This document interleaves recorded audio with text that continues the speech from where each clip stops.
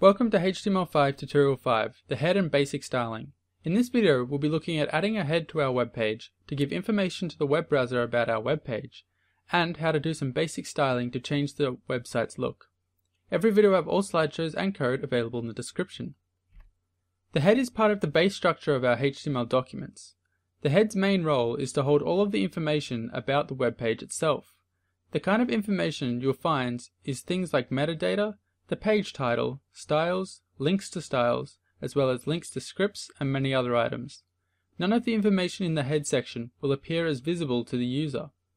Though HTML5 does not require you to put all of this information inside the head tag, it must come before the start of the body tag. I'm telling you this so when you read HTML code that has been written by somebody else, you'll understand it's part of the head. Okay, so let's look at an important part of our web page, the title. The title is the text that appears on the top bar of our web browser window or tab. The title lets the user know what is on that page and for identifying what web page is open in what tab of their web browser. It's also used by search engines as the big text link that people click on. Okay, so let's add a title to our index.html document from last tutorial. What we'll call the page title, our first page. Okay, so first we'll have a look at the page in the browser. So if we open up our index.html, we see that the tab name is the file location, which we don't really want. We want it to have a page title. So we'll come over and edit our file. So we're going to open it up in Notepad++. And before our body is our head. So we're going to add our title in. So title, and then in between the tags, our starting and closing tag, we're going to put our title. So we'll do our first page, exclamation mark. Whoop. And then we'll close off our title tag, and we can save that and we can run it. So if we come back up here and we refresh, we'll see our tab is now called our first page. And if we have a look down here, we've got our first page is open in Mozilla. Cool. There are several more tags that can go into the head of our document. One is the meta tag. This tag allows us to add metadata to the page for search engines and also for the page information. The kind of information we would usually add is keywords, author details, page descriptions, and the page's character set. There is even an attribute that allows us to tell the page to refresh itself after a certain amount of time. Okay, here are some examples of some metadata. First, we have some keywords for the page that are comma separated. We also have a description of the page, the author of the page, then we have the more special meta attributes. http-equiv gives the header information to the web browser. Here we have told the page to refresh every 60 seconds. Finally, we have an example of telling the browser the character set that the page uses. Okay, so let's add some of these meta tags to our index.html. So we'll come across to our code, and we'll do it after our title. So we're going to do the meta tag, space, and then we're going to give it the attribute name, and that name attribute will have the special name keywords. So we're going to add the keywords to our web page, and the content attribute holds all the content for that metadata name. So we're going to have our first page, and we'll also have HTML as a tag, as a keyword, and we'll also do test as a keyword. And we'll close off our quotes for the content, and then we can close off our tag. Now meta doesn't require a closing tag, so if you wish you can do a self-closing tag, or you can just leave it unattended. Okay, so meta name name equals, sorry, and instead of keywords this time, we're going to do a description. And our content for our description, we'll make it equal to our first test page. Oop. And we can close off the quotes for that and close off the meta tag. Now we'll do one last meta tag, and we'll do, this one can be our http-equiv to refresh the screen. So we'll do http index.html5-equiv, and we're going to make it equal to refresh, and the content for the refresh, we'll set it to 10 so that it's nice and quick and we can see it refresh. And we'll close off that tag. Cool.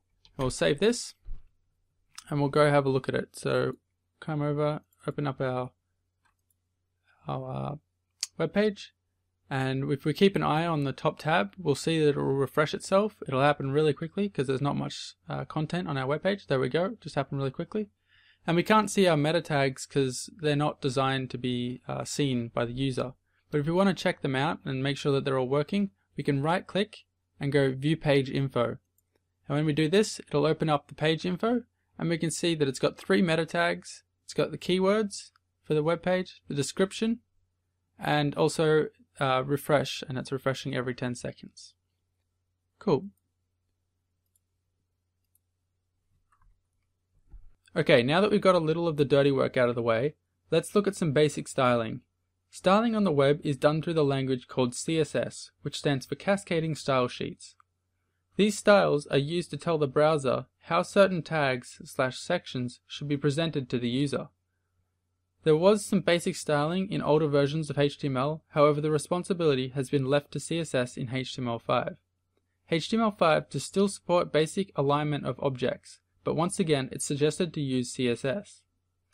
Styles can be added to a web page in 3 different ways. First, we have the style tag that can be placed in the head section of our HTML5 document. Secondly, we can put a link to a separate style sheet file in our head section. And finally, we can add styles to individual items by using the style attribute. This is called inline styling. Okay, so let's add some very basic styling to our index.html. We'll set the background color of the page to gray, and we'll set all of the paragraphs to have blue text.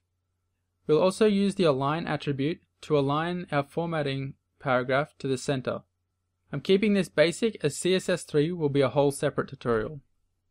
Okay, so we're going to come across to our code, and inside of our head we're going to create a style tag, and we'll close off our style tag. Okay, so inside of our style tag we're going to style the P tag, so for paragraph, and then inside our curly braces, so open curly braces, we're going to do the color colon blue, and then we'll do a semicolon to end that line, and then we'll use our curly braces to close off the style for that tag. Okay, and we'll go down to the next line, and we're going to edit our body tag now. Now in our body tag, we're going to open up our curly braces, and we're going to set the background dash color colon, and we're going to set it to gray, and we'll close that off with a semicolon and close curly braces, and that's our style written. So we'll save that for the moment, and we'll go and align our formatting section. So our H2, we're going to align equals, and in quotes we're going to do center, and we'll do it also for the paragraph underneath. So align equals open quotes center close quotes. And we'll save this, and we'll come over to our web browser, to our first page, and we'll have a look at it. So if we refresh, we'll see we've set the background to gray, all our paragraphs have blue text, and our formatting has been aligned to the center rather than being over on the left hand side. So cool. This concludes our tutorial on the head and basic styling. I know the head can be a little confusing, so if you have any questions, leave it in the comments and I'll try to answer it as best as possible. The next topic we'll be looking at is creating tables and lists. Don't forget to subscribe, and thanks for watching.